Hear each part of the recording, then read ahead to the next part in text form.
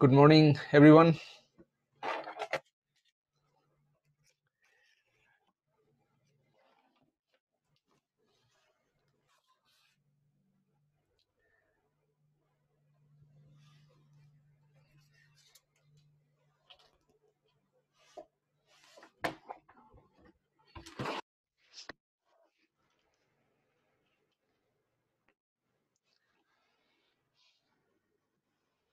So let's see. So today I have a couple of agendas. Okay, so since I have a minute left before the class starts, so uh, I miss the chit chat. I mean, so occasional chit chat from the students not relevant to the classes. When I either come to campus before the class, I mean, in the classroom, on the way to the classroom, I miss those days. Miss those chit chats. I guess you miss uh, hanging out with your buddies. Uh, so, can you hear me loud and clear? Yes. Perfect. So today is okay. So that's a lot of notification. How to stop these notifications? No way. Okay. So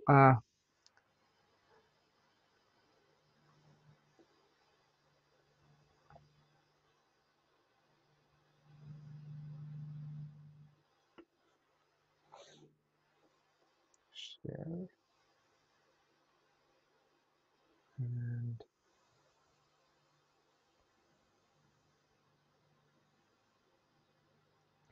can you see the screen? Yeah. Yes. Okay. The quality of the screen share is not good. So we can screen load documents.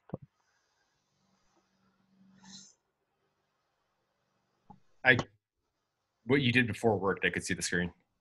Yeah, I know. Let me just go back. Stop share.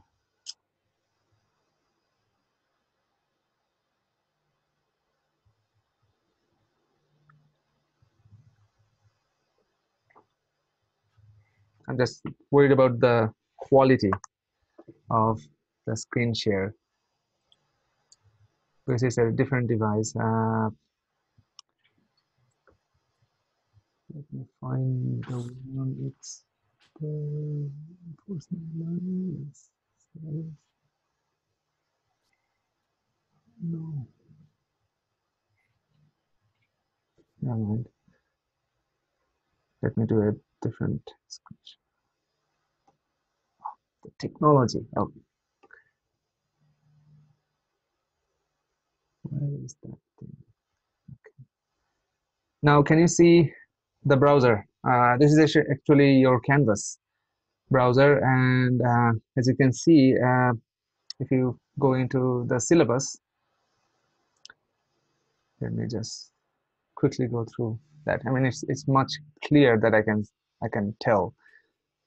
So so the very first agenda today is about safe return, our first hybrid session on week 2, which is next week, Tuesday, at the class period. So the next class, you'll see me from campus.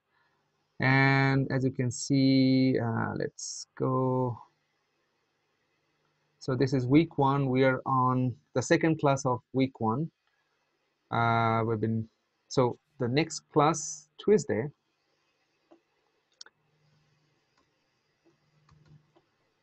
if I can zoom in a little bit. So the Tuesday, this is hybrid session.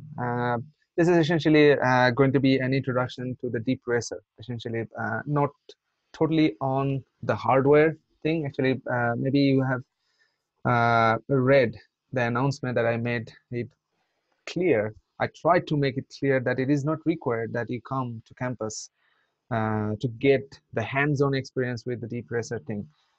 Everything that I will be teaching this class, it can be how to say done virtually. I mean, from remote location. So it's totally fine if you miss the class. Everything will be broadcasted very similar the way that you're attending this. So you will uh, see that.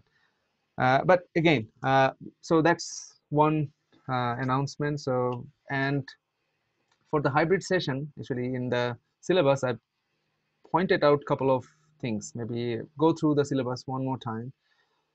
And yes, so flexible and safe return to campus. There are some guidelines university provides. Can you see the screen of the browser? No? Yes, the safe return to campus page. Okay, so click on that link and see actually here. So if you plan on coming to meet for the class, the hybrid session next Tuesday, read these page carefully. So here I'd like to point out that you need to first go through the training.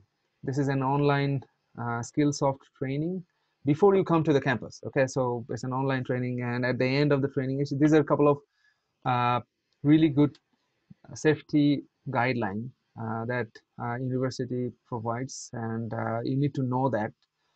So you just go take the training, and at the end of the training, you can obtain the certificate and take that certificate with you. It can be saved in a smartphone, or maybe I have a printout. But again, so this is just one time. I mean, for this whole entire semester, you just need this completion certificate and carry that all time if you arrive, if you plan on coming to the campus. Okay, so that's it. And we're not going to be coming daily, right? So this is one of the 8 hybrid classes is going to be on, and not every one of them is going to coming on the 8 classes. So I decided to split the entire class into 2 groups. So most likely you will be assigned to come one of the 4 classes. Okay, so the remaining 20 is gonna join in the next 4 classes. Oh boy. So let's see. So there's something going on. Okay, give me just a second. So technology again, I'm sorry. These are the catch. Maybe easy this way. I have an external camera plugged in, but maybe it's easier if I do it from my laptop. Okay, where? So again, so now if you'd like to planning, so while on campus, always bring your face covering indoors and outdoors, and you need to actually, in the training, you will see actually a couple of entry points. For example, the health screening stations, where you need to first show up. Otherwise, you won't be allowed to go into any of the building. So the health screening might, I mean, allow minimum 30 minutes. So a buffer of 30 minutes, because it might take a while, because maintaining the safe distance between you and the previous person getting the health screening, there might you are expected to see a queue. Uh, so, and also I mean, the queue is definitely maintained 6 feet or more distances to get you safe. And at the end of the screening, you will get a wristband for a day, and that wristband is a mandatory thing to show if you'd like to enter any building in the campus, including where you are going to be coming uh, uh, next week. So read this page carefully. So that's my goal, to keep you safe and also keep myself safe. I don't want to get sick or anything. So and also I'll try to make sure this is my responsibility too, to keep you safe. So I'll try best not to come close to you during the lecture. And also, actually, as an instructor, you will see actually in the training, they mention not to move during lecture, not to be a dynamic mover during the lecture. And also, I'd like expect the same, that you just to have a discussion with your friend who is sitting next to you. Actually, there's gaps. You'll notice that in a classroom in the Lawrence Street, there the capacity is more than 25 students, but only 7 are allowed. So when the classroom capacity is filled, if 7 students get in, you will be escorted to go to the next classroom, which is actually I have 3 classroom available at that time. So if 20 students shows up on Tuesday, I can accommodate them very safely. If more than 20 comes, maybe you need to sit somewhere safe in the campus, maybe in a field where you will have the UC Denver Wi-Fi network, and just join remotely. Okay. So with that said, actually, let's see. Where did I do this? Okay, so so if you go to, probably now you can see the people button, people link in the canvas. So if you go to the canvas, see people, and you will find the hybrid group. I created a hybrid group. There are 2 groups. So if you see these, you're going to see that so I created hybrid 1 and hybrid 2 groups. Right now 21 students each. So just see actually which group you belong to. I mean, these are all random assignments. I didn't drag and drop things. So Canvas has an randomization algorithm to randomly select the group. So this is hybrid 1. So if you are listed in this hybrid 1 group, so you're expected to show up next Tuesday. And so if you belong to hybrid 2, you remain home. You stay at home next Tuesday, watch remotely. And your turn is going to be coming, it is listed in the syllabus, in the schedule. It will be 2 weeks from next week. Okay, so that's it. So just find yourself which group that you belong to, and not all 20 from each group is gonna sitting in the same classroom. I will actually, once you show up, I will assign you which classroom to go to. So there are 3 classrooms I have at that time of the class. So you don't worry about keeping safe distances. So I can make sure of that. But again, one more time, if you feel unsafe, if you're not comfortable coming into the campus, I totally understand. And also there is no, your grade is not gonna be affected. And also I will not teach anything special if you are coming on campus. So there is no cheat sheets that I'll provide to the on-campus students that they will get benefit. So no, it will be totally fair. I'll try my best to maintain that standard. So with that said, so that's my first announcement today. Any question?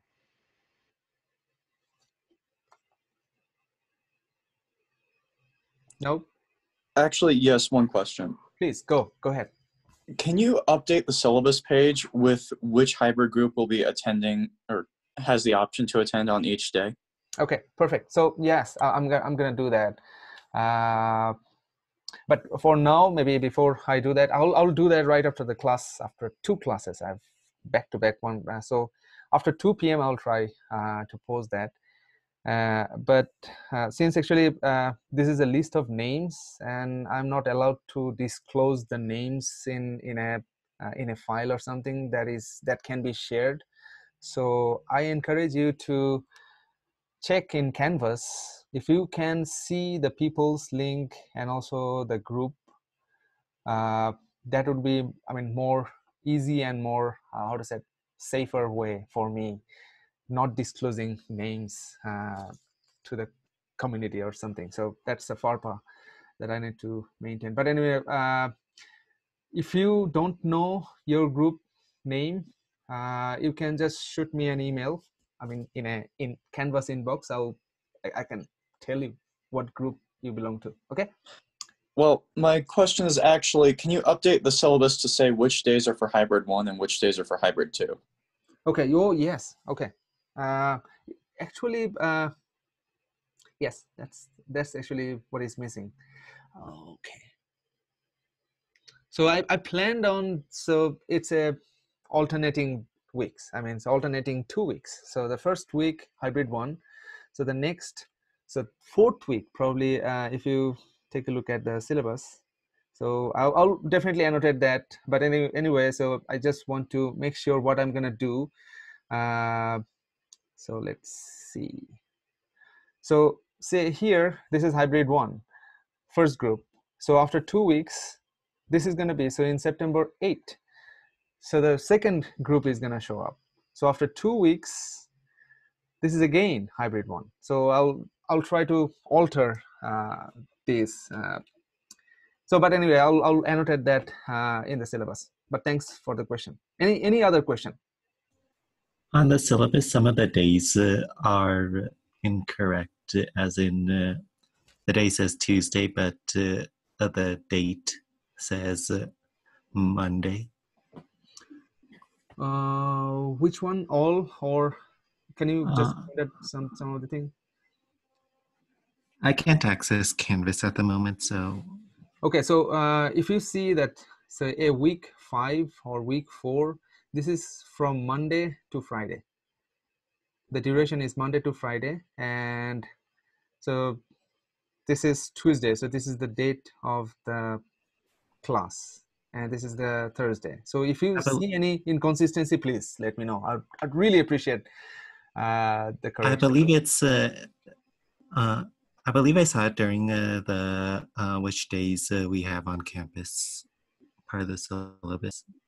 So here in the list,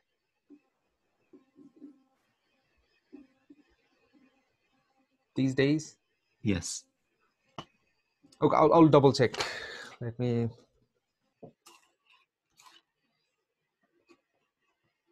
Dates and groups. Yep. Thank you for the question. Any other question? Good. So that's my first pointer. Second agenda before I start my lecture. It's already 18 minutes past, but anyway, so this is very important that I mentioned about safe return, on campus and hybrid session, so that you guys get a good feeling and be comfortable staying enrolled in this course. The second point is a formality. If you click on quizzes, you will find a new quiz showed up. It's called the prerequisite assessment quiz. There probably you'll see 5 questions. Nothing is graded. This is a formality to know actually your I mean, whether you're a grad student, undergrad student. Actually, I'm going to create actually there's a couple of questions that you'll see that comes from the prerequisite courses, say for example algorithm or programming or calculus or something. So since there are 5 questions, you'll see 1 from each or 2 from each. So take a look at that. And the deadline is today by midnight. So you can, it's 5 questions. So just click, click, click and done. I probably did not put any correct answers to that, because if I ask you a question that are you a graduate student, or maybe actually there is no correct answer to that, right? There are undergrad students in this course, and also there's some students auditing this course as well. So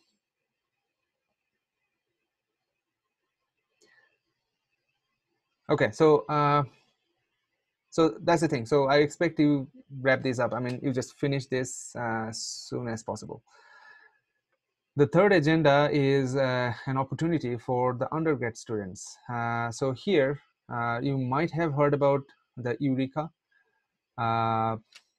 This is a research assistant position, and university and I both support financially to the students who will apply. So actually, for this particular semester, actually, I'm hosting a cyber learning technology development tool development. I mean, the cyber learning technology development project. And whoever is going to be applying for this is going to be become an EUReCA research assistant, and it's paid. You can just shoot me email or messages to know more about that. Or I mean, also you can ask EUReCA, the university, and I can provide links to that also. And let me know if you're interested in this position. What you need to do, what you need to know is programming, Python programming, probably, and yeah, and that's it. So if you know Python programming, if you know how to debug, you're good to go. So yeah, I just wanted to share because I'm hosting that particular position. I'm sponsoring that particular position. So I need undergrad students. So yeah, that's about it before the lecture begins. Any question before I jump into the lecture slides?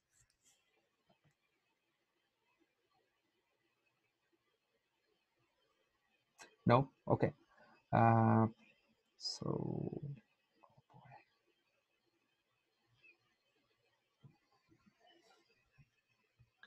this is always troubling with switching back and forth. But anyway, I don't need that right now.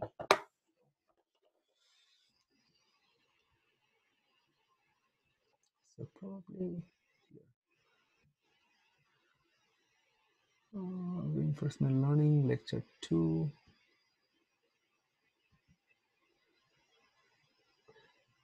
Okay.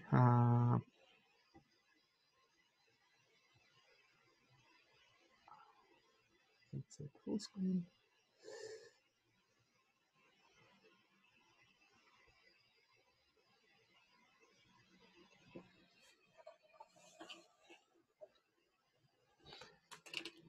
Okay.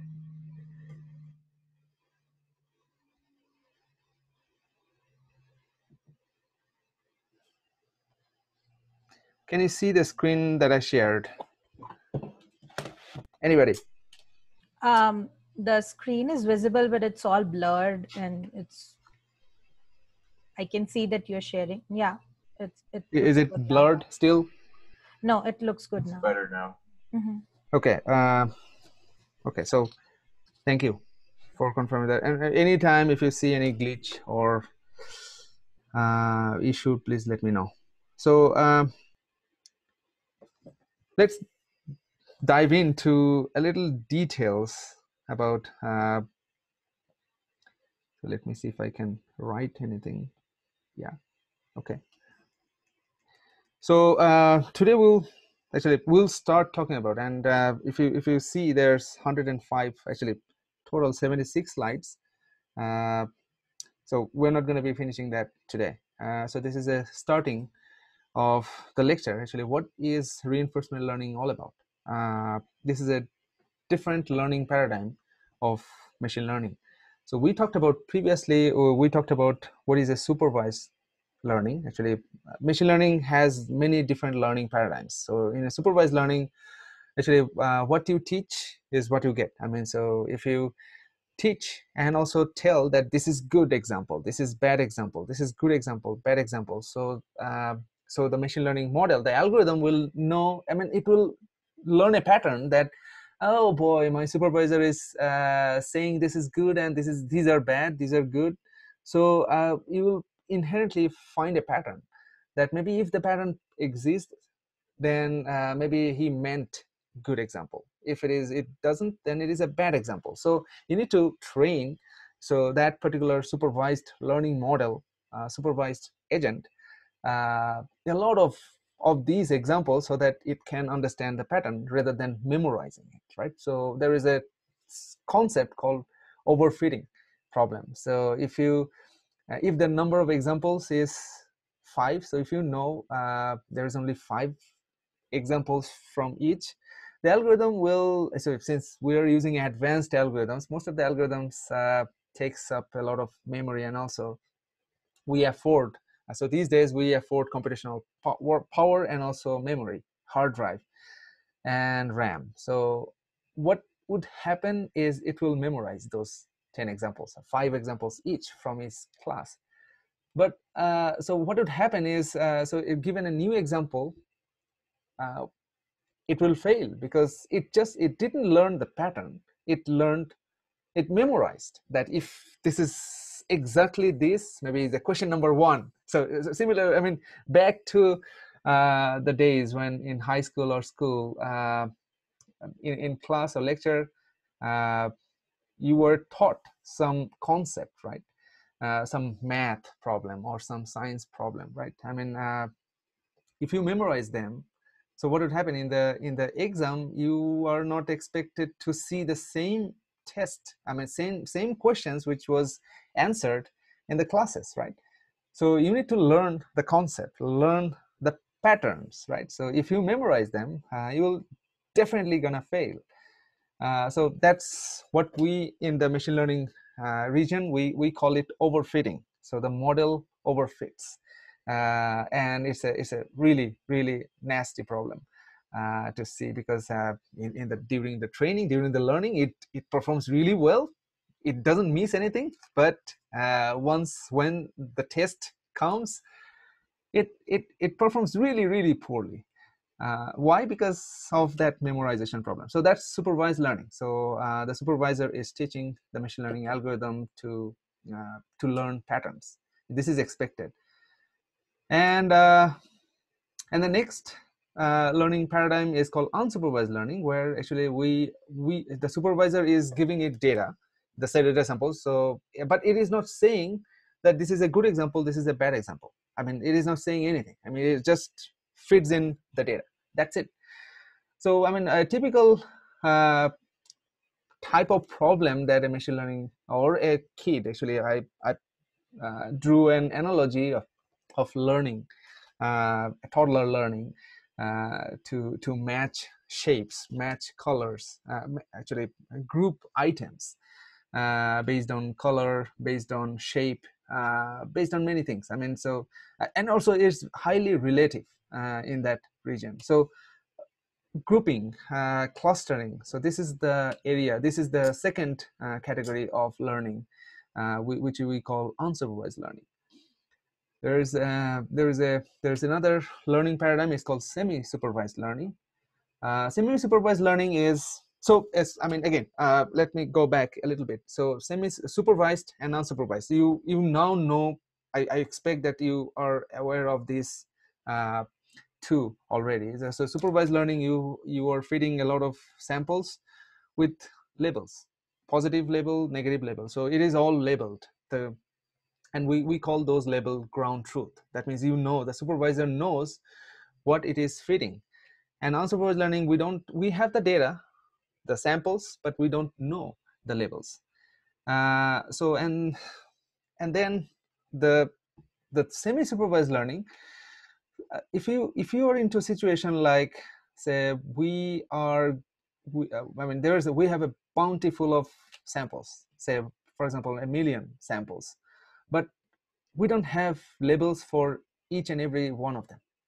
So maybe in the million data samples, maybe we have labels. We know as a supervisor, we know 10,000 data samples are labeled.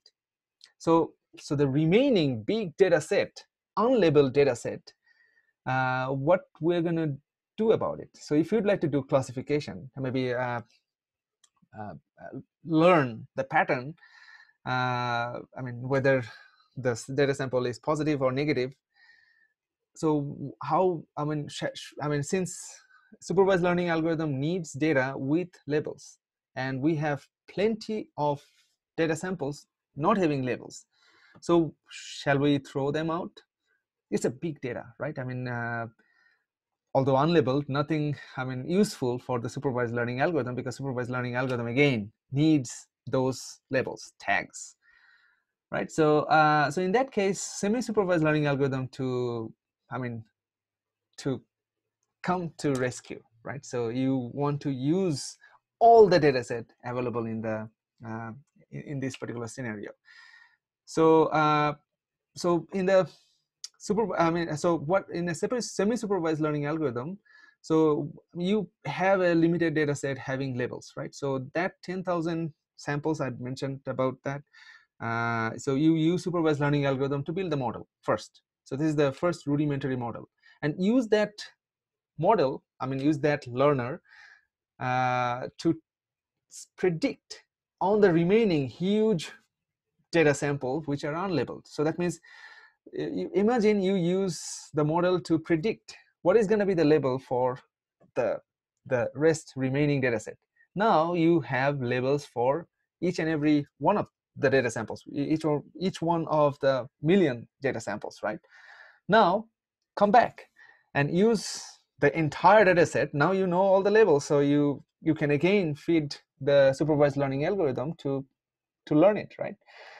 So that's semi-supervised learning algorithm. So it's half supervised, half unsupervised. Yeah. Professor, I had one question. So in this semi-supervised way, instead of using a classifier, which is classifier model trained on the labeled data and then using it on the unlabeled data, can we also use like clustering the whole data and then labeling the unlabeled data similar as to the labeled data in the same cluster? Yeah, I mean, that's a good idea. I mean, you can do, since you have a big data set without any labels. I mean, if there is no label in a data set, our, I mean, intuition is to use unsupervised learning, right? So to find the clustering, right? Do the clustering algorithm or unsupervised machine learning, you go that way. But again, I mean, at the end, the clusters, somebody needs to label them, right?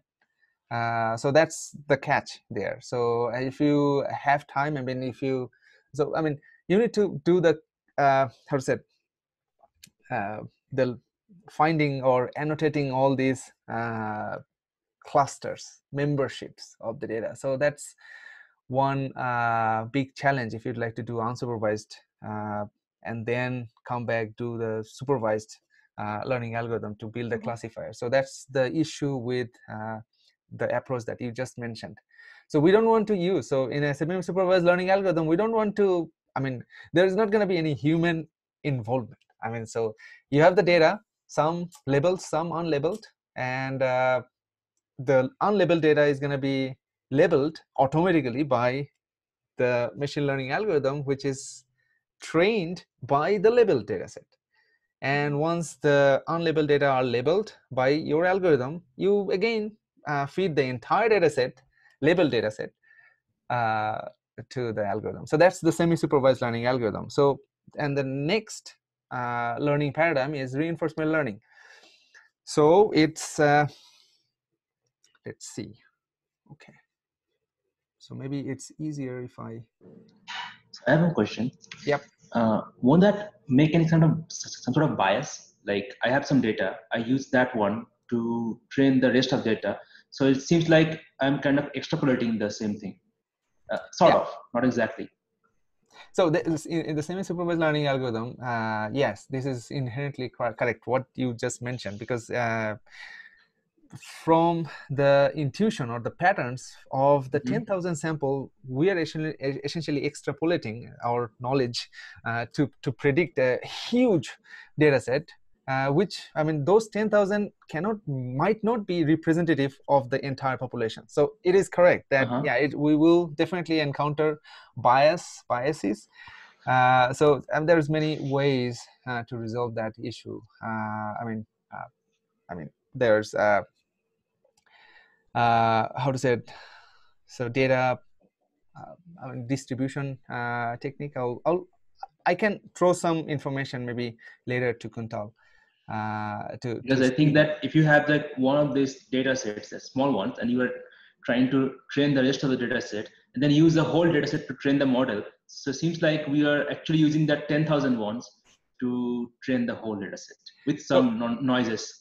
Yes, with some, I mean, so definitely. So again, one more time is the learned model with the 10,000, the smaller data set, and we use that learned model to predict the labels of the rest of the data set. The big data set might not be perfect. Yes. Can I jump in here? So the Thank you. I don't know if this adds context, but like I just had a conversation with someone about doing this technique. In an ideal world, you have a data science team that like 9 people that can go through and tag all of your data, but this often case isn't available to everyone.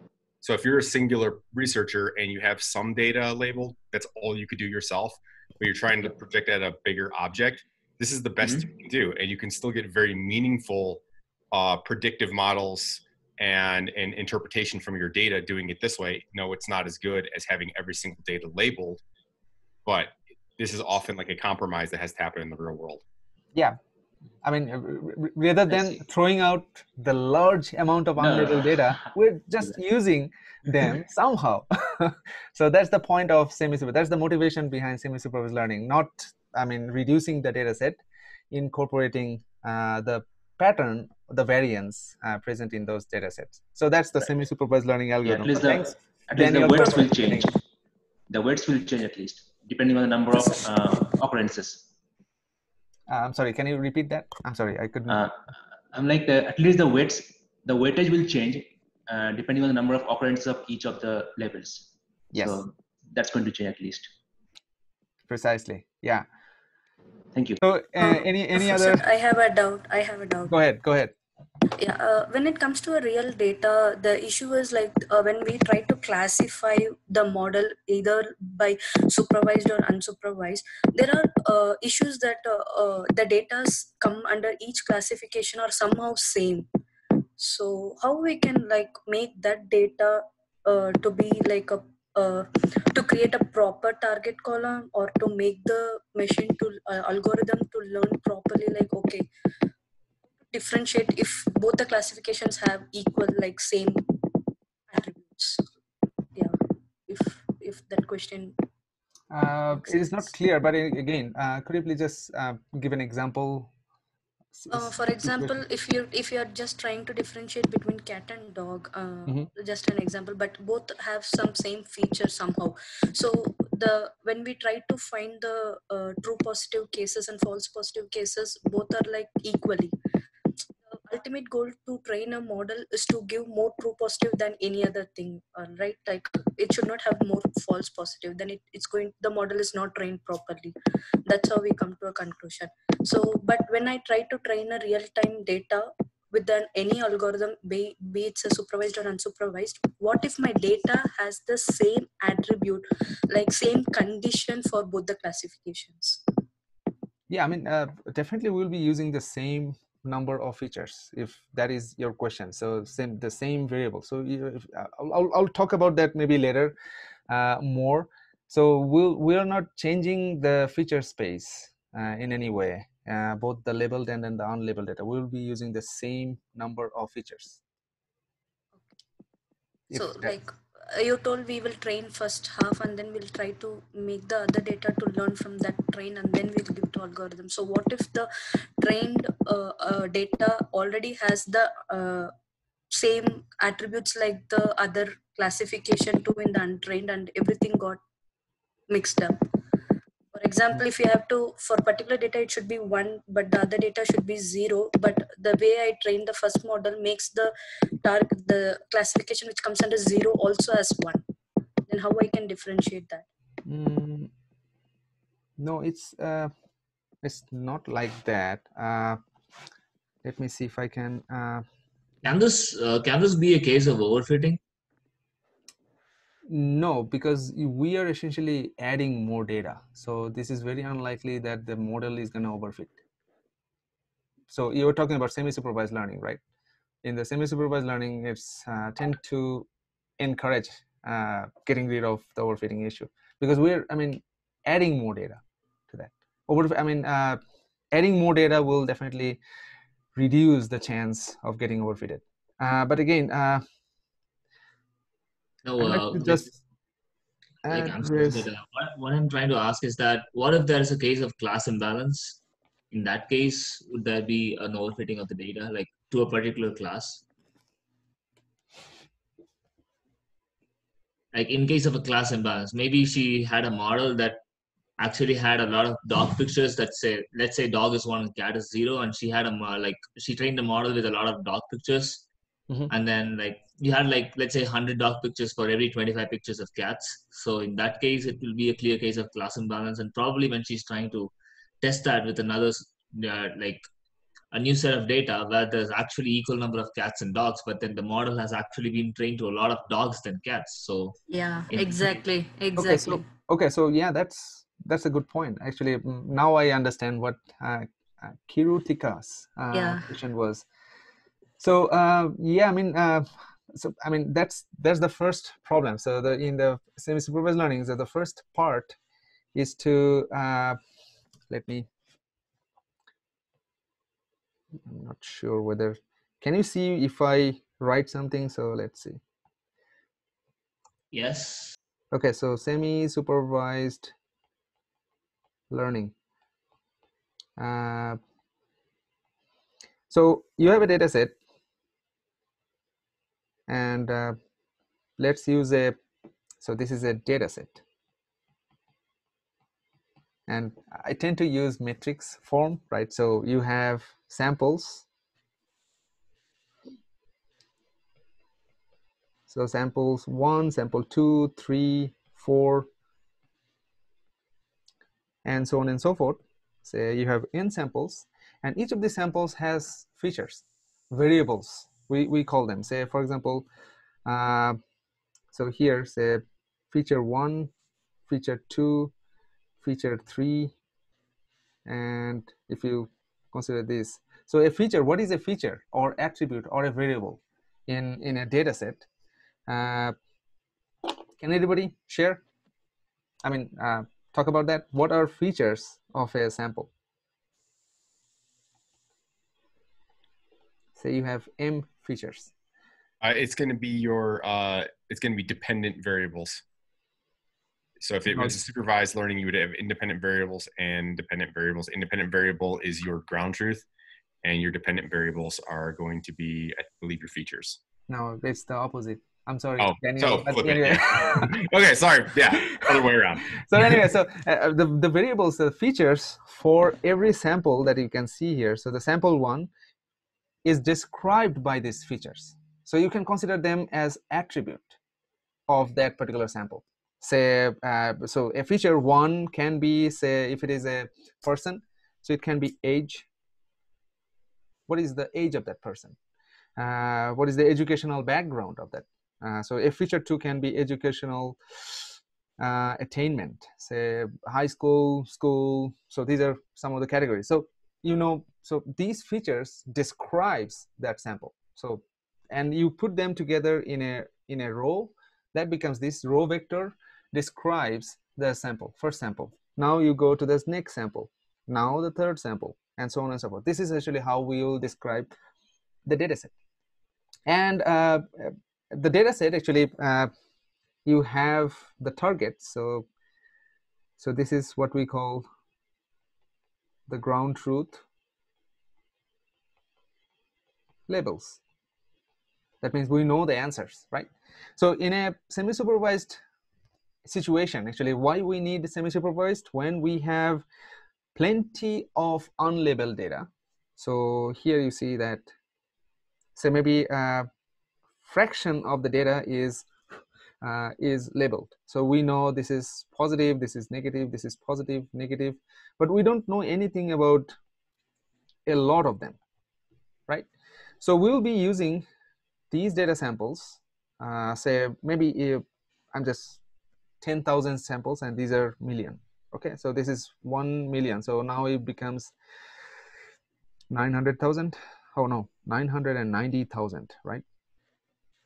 And here 10K. So we'll use these 10K samples to train the model. Now, actually, the goal is to eliminate the bias. Oshin and Kirutika were pointing out that if the model, so the supervised, so we'll first build this first supervised learner using only this part, right? Is this okay? So using this data set, right? Okay. And once the model is trained, and we'll predict these values, so these question marks, I mean the target labels for the remaining 990,000 data samples. So, Okay. but again, the first concern was if this particular model is already biased, then we're essentially adding bias in the target labels of the data set, right? Of the unlabeled data set. So how we can resolve that? We can resolve here in the first model that we are building using the smaller data set by adding, I mean, by balancing out the data. I mean, so if there's if the data distribution of positive and negative, so number of positive sample and number of negative sample, if this is like, say, if it is, so in the 10,000K, maybe if this is 50 and this is the rest, 10K minus 5, 50, it's really skewed, right? So what we do to balance the data is to oversample the positive sample to create a balance. Oversample means, I mean, you can definitely repeat the same data samples, I mean, in a way that will amplify the number of positive samples to match, and then you feed to the machine learner, the supervised learner. I mean, it won't be, I mean, affected by that bias, the number of positive and negative bias that you can see. And now you can apply it to relabel the the unlabeled data set. And now once you have labels for each, maybe this is a prediction. So after you do prediction, you'll get, say, maybe this is plus, this is minus, this is plus. Okay, I'm gonna use different color. So maybe use, so this is plus, this is minus, minus, plus, minus. This is essentially prediction by the model that you trained here, right? Okay. So now all the samples are labeled, done. Okay, so now you feed another supervised learner using the entire data set, entire labeled data set. There you go. We didn't throw out any sample. So that's the beauty of semi-supervised learner. I believe, I mean, this is any question so far? Yeah, I got a point like how this semi-supervised learning works, but since I was working on a real-time data that wasn't like working on the actual algorithm that we are currently using or used one, so I don't know how to explain. But there I ended up with these problems where the model was predicting even the positive one as a negative one, a negative one as a positive one, and when I try to change the target column by either providing the condition by myself or asking the model to learn by itself using an unsupervised, like it's getting merged. So I thought like which algorithm would be the right one to go on with the data which has the same attributes and values for both the classification, be it a positive or negative. Okay, so maybe you and I can talk maybe later. Yeah, sure. Just this is a special scenario I can Yeah. see with the data Yeah. that you are experiencing. But anyway, thank you for bringing this Thank you. issue, and it's very important that we know about that. And for you, maybe we get to know semi-supervised learning a little better. Yeah, thank you. Sure. Thank you. Okay, Thank you, so Ashwin. so this is the I mean, so we talked about supervised learning, we talked about unsupervised learning, and we talked about semi-supervised learning. That's not the topic for this course, right? Unfortunately. But anyway, so the understanding will help how to say dive in or know the reinforcement learning a little better. So in the reinforcement learning algorithm,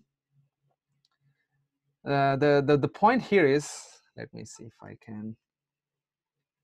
Okay, so the point here is we don't have any data. So beforehand, I mean, so that's the beauty of reinforcement learning is there is no headache of collecting data. So if you can see the slide that I shared. So here you see that there is a learning agent. So this is the learner that will build. It has functionality. Okay, so functionality, I mean, don't always consider this is a robot or a hardware thing. Okay, so it can be a software. It can do things, it can interact with the system, or I mean, see, and the environment. So that means it does act, right? So this is a action. Agent takes an action into the environment where it sits in. I mean, so in the environment is also is an abstract concept. I mean, you get to design your environment in a real world scenario. So maybe the hybrid, how to say it now, the deep racer thing. Actually, the environment is the track, right? The physical track. In a how to say it, in a video game scenario, maybe the environment that you design. Okay, so it's a lot of graphical graphical environments already are out there. Actually, I will introduce a lot this semester. The OpenAI, I think they created a lot of environment that where you can develop an agent that will interact to the environment. So the very first thing that so the agent, the learner, is gonna do is do an action, right, to the environment. So that means why it is doing an action to the environment? Any idea why it has to act to the environment? To get some feedback. Yes, that's the feedback. And actually you can consider that feedback analogous to the supervised, semi-supervised, all those other learning paradigm is to collect data, right? I mean, so the agent, so the learner itself needs to collect data, and that data is essentially the feedback that it gets from the environment. So and so that's the point. And so okay, so let's see. So Professor, can it be said that the agent performs the action in an environment to get rewarded? Yeah. So yeah. So yeah. Again, so if it does an action, it will get a reward. And so here, that's the point. So if so this agent does something to the environment, and someone, or maybe that agent has a sensor or some sense, some policy that will tell that this is a rewarding action. Okay, so it needs to know that. I mean, so every action should have a rewarding interpretation. And by saying, say, if I go right or left, maybe there is no reward. But if I fall into a pit, maybe I'm just looking at these environments. So see, this is a maze, right? If you go to a pit, or maybe consider that a Pac-Man style environment, right? So if you're being eaten by an opponent or maybe some adversary, that's a negative reward, right? Maybe the reward value is -10, but if you can get out of that maze, you get positive 10 points. So you need to get that, I mean, very rudimentary. So this is not rocket science to define what type of reward I need to be getting, and so how our action need to be interpreted. So I mean, very common rewarding is if I see the goal. I mean, if my action takes me to the goal state or goal point where I needed to be to solve that particular problem, I'm done. So that's, I mean, so I may get a 100 as a reward, right?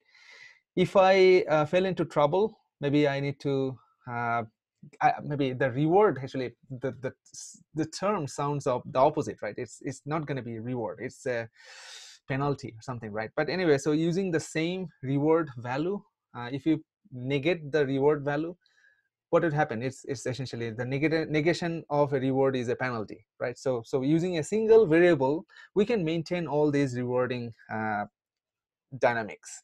in the learning process. So again, so the reward, so you get a reward. So for every action that you take into the environment, it needs to, so your agent will interpret this as a reward. And by taking an action, you move, say for example, in the, so for example, these steps, so you were here, okay, maybe this is the point, so I am here now, okay. So if you go to the left, maybe this is okay. So if you go to the left or right, your position will change, right? So we call that, I mean, the change of state, right? So and maybe if you're depending on the environment, maybe if you do something, maybe say break a wall of the maze, your environment gets changed, right? So that's a couple of things that you need to understand. So you get a reward, and you get the environment to change, right? So and then you, by learning this reward value and also the state, the new state, you take the next, you make decision to take another action, and this process gets repeated until you understand that this is I mean, your goal is to maximize the reward. So that's all it counts, right? So so again, say for example, I mean, maybe okay. So here, I'm not sure whether it's easy. So say if you the environment tells you, actually depending on the environment, so for this particular environment, the goal is to get out of the maze. Maybe you are somewhere here. Maybe I need to use a different color. Yeah. So maybe you're here. Okay. So you need to get out. So so at the beginning, you have no idea what the maze looks like, right? So what you need to do is take a random action, and maybe here you go, here, here, here. I'm just drawing some points, but anyway, so maybe here you see a dead end. If it is a dead end, if you see there is no available action, say maybe in a chase game, the environment tells you that you're checkmate, right? So there is no action that you can take, no eligible legal action that you can take. So in that particular case, definitely you need to be awarded very, very negative points for the reward value. So that's your episode. We call that the term episode. That means one, I mean, or maybe a relay, or a one game. So you started from that point and you finished at a dead end. So when you have that state, the game is done, right? So that's one episode is complete. Next, you'll again start from the initial position, and again you repeat doing that. I mean, not the same point, maybe since at the beginning you will do randomly explore the environment, since you know that way in the previous episode you learned about that there was a dead end. You might not take that if you exploit that knowledge that you learned from the previous episode. The reinforcement learning agent works this way. So this is the overview of reinforcement learning agent, that it does an action.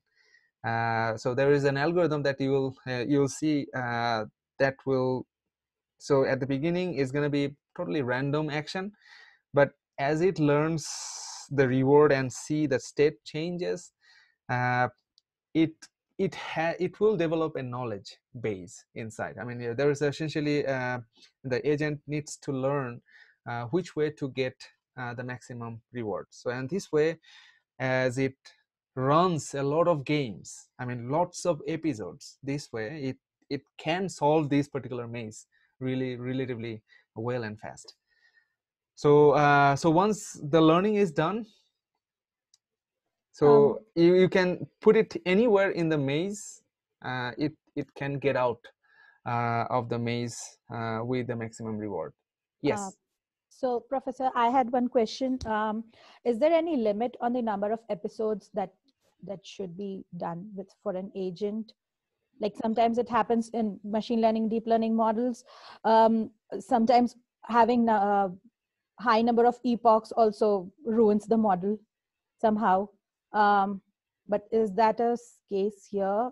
Is So there here, yeah, it is similar. The number of epochs that you run, actually, this is an iterative process. So the more you explore, more you run the loop, the better the knowledge will be.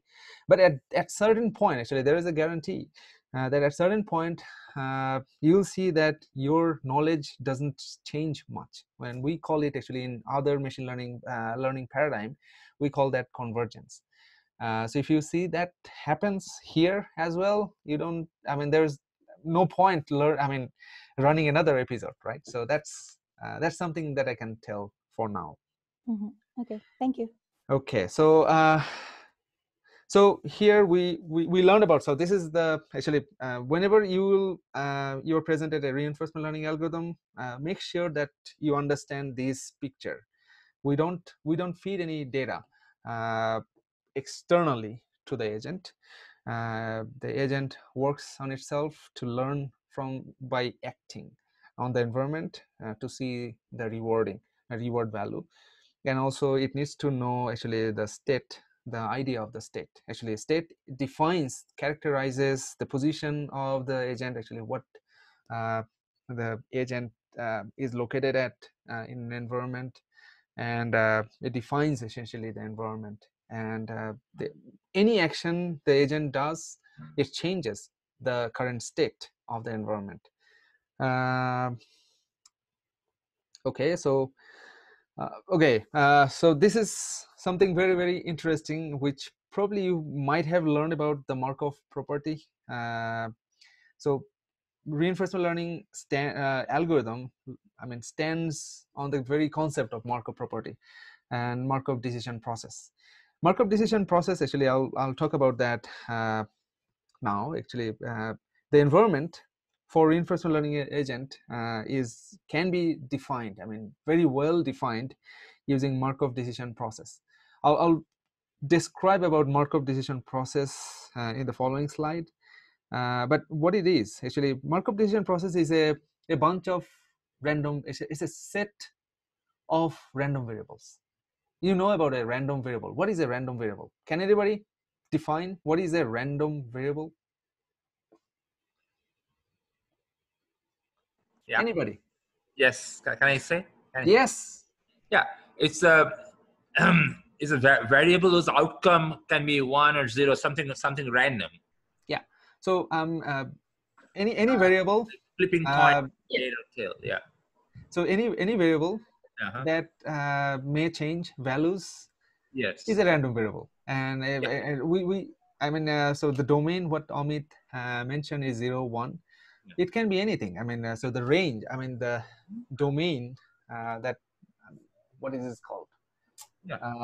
It can be integer, it can be real number, it can be continuous, it can be discrete. So if anything which is not constant is a random variable, right? So if it is a pi is not a random variable, because we know the value of pi, right? Because this is constant from the eternity. It will stay the value 3.141 and so on and so forth, right? So random variable is nothing but a constant variable, right? So a constant value is not a constant value, so so the value changes.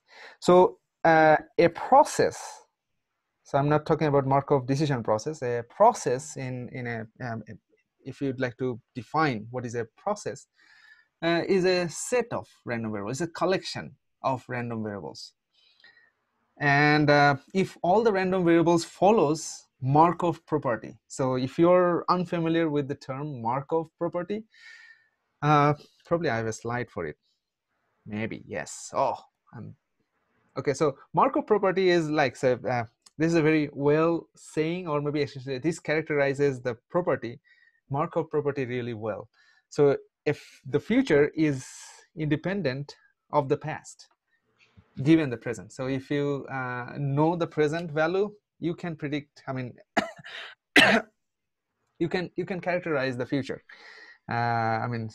So if you see that, if you know a bunch of variables, so you're familiar with this type of probability notation, right? Yeah. So this is conditional probability, right? I'm sorry. Maybe it's easier if I write it here. So say probability of A given B, right? So A is, so we are talking about the probability of looking at, or the value of A given the on the condition that B is present, right? So so this is a conditional probability that you see. So if you see that, so here, and the states, so every single time that you do action in the environment, your state changes, and your first state was S1, second state, maybe after you do second action, your environment gets changed and it changed to S2, and so on and so forth. So for every action, the environment is changing, so S3 and so on and so forth. So here, as you see, that we're essentially finding the conditional probability. So essentially this is a figure. It tells that if you know all the previous states, say for example here, this is ST and this is ST plus 1. Actually this is the very next state. So we're finding the conditional probability of ST plus 1 given the history of that states, right? If you know all this history, so here you see that Markov property tells that if you know all this history is the same as if you know the present. I mean, we don't need, I mean, it simplifies these independence, I mean, this type of knowledge representation a lot, right? You don't need the ST minus 1 all the way to the beginning of time. So it simplifies that. So if you know the present value, the conditional probability of ST plus 1, it is actually equals to that. I mean, which might not be the reality, but anyway, so this is actually a reinforcement learning agent works really well, fairly well, if all the random variables in the decision process, Markov decision process, works and follows this property. And it again, it simplifies a great deal in the region, in this area. So again, a Markov decision, now you know about, okay, so now we can come back and see, actually define the Markov decision process. So Markov decision process is nothing but a process having a bunch of random variables. Actually at this point maybe we can only focus on the states, right? So state is a random variable.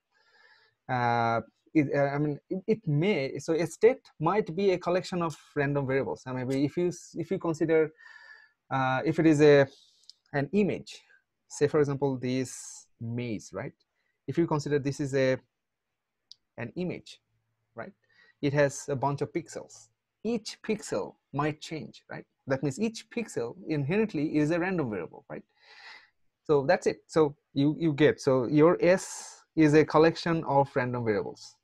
So say the very first top row, so the pixel P00, then the second pixel P01, so on and so forth. So if this is a 100 by 100 pixel image, you have 10,000, 100 by 100. What it is? 10 to the power 4. Yes. So did I? Okay. So one more zero. 10,000. One more, yeah. Right? So 10,000 random variables. So S is a collection of random variables, and and all these random variable follows Markov property. So nothing is changing based on all the state values for that particular point. We just need the present value, and then we can see the dependency based on that. I mean, we can condition these based on the present value. So that what should be the next state value for, I mean, state value for this particular variable. we can just condition on the previous. Just I mean, what I'm saying actually, let me rephrase that. So if you know the current present value of all the 10,000 pixels, you know, you can find the value actually in a way that you can relate the next state value after the next action takes place. So P00, P01, you can find the conditional probability value for each individual point, just given only the present value. So that's the holy grail of Markov property, and it greatly helps, and it works in practice. You're gonna see. Actually, today I provided a Jupyter notebook, although I didn't have any plan to demonstrate that. But anyway, so I'm gonna do that. But again, if I expect that by next class, you're gonna run that and see actually. And also, slide is already given. It's I believe that's easy reading. It is gonna help you to understand the remaining lectures, because this is the fundamental principle you need to know before we do anything, any learning on the reinforcement learning agent. Again, so a Markov decision process. So wherever you see a process, okay, hello. So whenever you see a process, what is happening? So whenever you see a process, you always see it's a collection of random variables. And all the random variables follows Markov decision, Markov property. So that's why we call it Markov decision process, MDP. Now you are no stranger to this. What is going on? Okay, so we now know about the Markov property. Okay, so since there are states in a Markov decision process, so if there are states, you know, in the so one state, if we do action, it will go to another state in the next action. So what is the probability of going from, if you were in a say P00, what happens? Something is wrong. So okay, so if you are in some state, say you are in, maybe it's easier. Okay, so if you are in state S, and S is connected to S prime, which is the next state, so we call this a transition probability. Yeah. What is the probability that if you are in state S or state A, what is the probability that you go to state B? So that's it. And also, and you always see that actually from state A, how many other states that you can go to. I mean, what are the possible states that you can go to? I mean, all the states are connected to each other. I mean, you can consider if there are 4 states, although we have 10,000 states in that particular maze example, but I mean, let's go to that scale later. But if you consider, say, there are only 4 states available, all of them, I mean, from every state you can go to every other state. So you need to count actually what are the probability from one state to go to each individual states. And also from a state you can also stay on the same state. So you'll see loop is also possible. So that's also a transition. If you are on state, so at certain time, if you're in state A, in the next state you can be in state A. Okay, you can remain in state A, but you need to calculate the transition probability. So here you see that this particular matrix P, the P is a transition probability matrix. So P11, you need to calculate what is the probability that if you were, so at certain time, so at time t you are in state 1, and at time t plus 1 you are in state 1. Okay, so what is the probability of that? So that's that value is going to tell you about that. So this P11 is going to it contains that value. So and now you fill up all these values, all these transition probabilities, and you calculate that transition probability matrix. We call it that. And you can see, and you can verify that the sum of all rows, I mean sum of the first row is going to be 1 because you are essentially counting. So from one state, you can go a bunch of states, right? And nowhere else, right? So there is no gap or hidden states in anywhere. So if you just sum all these up, should be 1. Yeah. So again, so now Markov decision process, again, one other, again, rephrasing actually, or maybe formally defining a Markov decision process or MDP here in this particular case is just a tuple. You're familiar with the term tuple, right? Tuple is a collection. I mean, so here you see that it's a 2 set. So S and P. S is a set of states that you have that defines the environment. It can be pixels. It can be 4 numbers.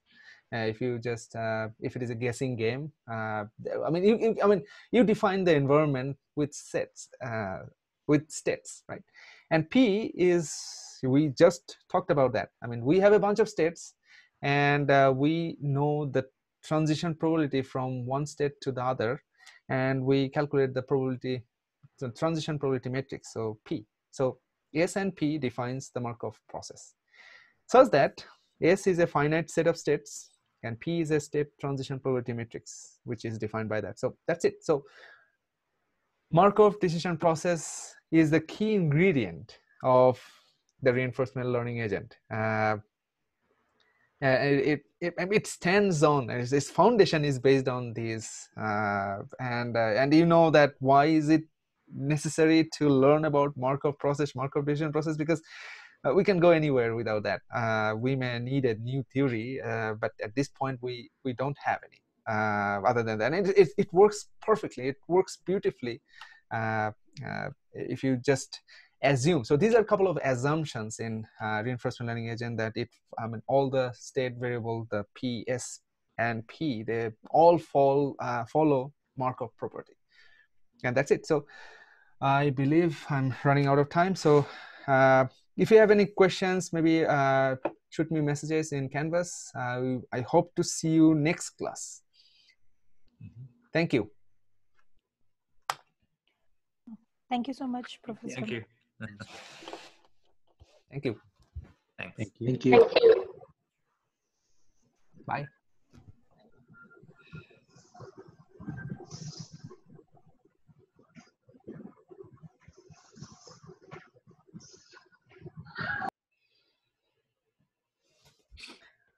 I like that hot dog versus not hot dog chat comment. You're into Silicon Valley, I guess. Okay. Yeah. I'll see you next class. Bye.